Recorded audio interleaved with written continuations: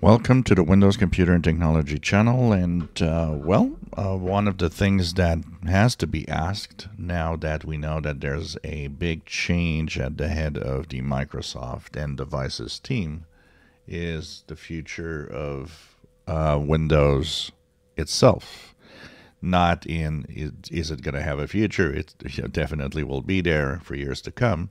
But right now, as it stands, of course, we have Windows 10 that is really the dominant Windows. It is supposed to have end of support in October 2025.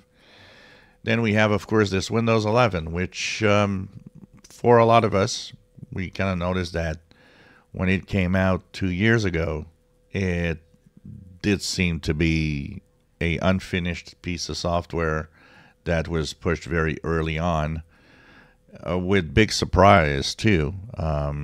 What made all of this change? We know that some ideas behind Windows 11 itself derived from Windows 10X and from something that back in the day we thought would be Windows 10 redesign, and it finally came up to be a new operating system, still mostly based on Windows 10. Now, we're getting it to 23H2 soon, and actually I do see signs here that it's coming in the next few weeks, so it's not that far off before we are on 23H2. And 2 years into Windows 11, still a lot of questions as to, first of all, how much market share can it still grab? It seems to be kind of stuck now, roughly to a quarter of all the PCs. And it definitely doesn't have a lot of love going around it. If you just look at, or ask at Google what people think of Windows 11, apart from parts that we're going to say that some of the people that use it actually like it, you'll probably see more websites and more places where people just rant at it. And one of the major rants towards it, minimum requirements. Now, we know that the rumors are Windows 12 next year, around October of next year, so roughly a year from now. Now, the question that you could ask yourself is, with Panos Panay going, now Yusuf Mehdi is coming in, younger and it possibly with new ideas, changes, things in his mind that he might want to implement. Every time there was a new head of Windows, there was a new direction for Windows. There were changes happening in Windows. I can't help but think that there will be changes coming to Windows within the next year because of the new leadership.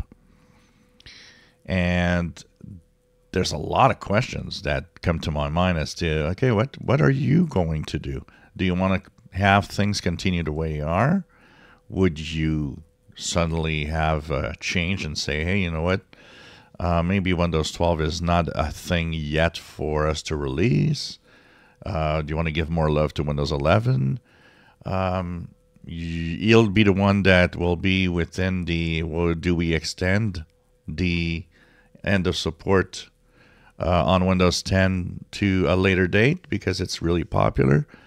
All of this is going to have to be decided within the next couple of years, and some of the decision within the next months for what's coming up next year. So the question I have to you guys is, what do you think could happen here? Is anything going to change? Is it going to stay the same? Will he implement changes that we never thought would come because now we didn't think that somebody else would be there? One thing for sure is that the event coming up this week is probably going to open up some light as to the future of Windows. And of course, he has committed to the devices, which means Surface devices probably going to live on. We're going to see.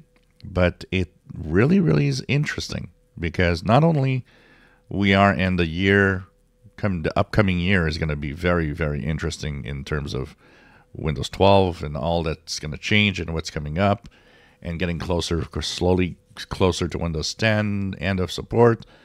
Plus the fact that now you got somebody new that is ahead of Windows and might actually change things around. So do you think it's a good thing or a bad thing? I think it's a good thing that there's a change at the head of the Windows team and the device team. I think it could be actually very positive. And I know he's very, very driven towards AI, so that will be part of the future. If you enjoy my videos, please subscribe, give us thumbs up. Thank you for watching.